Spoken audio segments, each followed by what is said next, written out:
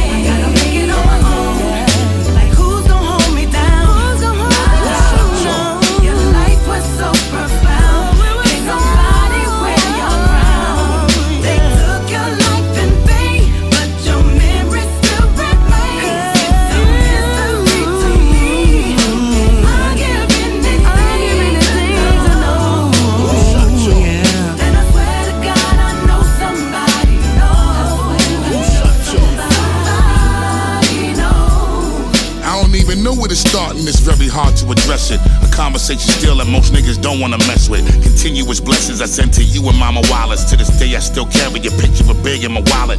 While I give you these bars and try not to lose my composure, it has been 20 years and yes, we still looking for closure. Still can't get over being a baby, not having my father. My heart continue to go out to CJ and Tiana. Try avoid talking about it, not to revisit the drama. Let me remind the shooter that the most gangster nigga is karma.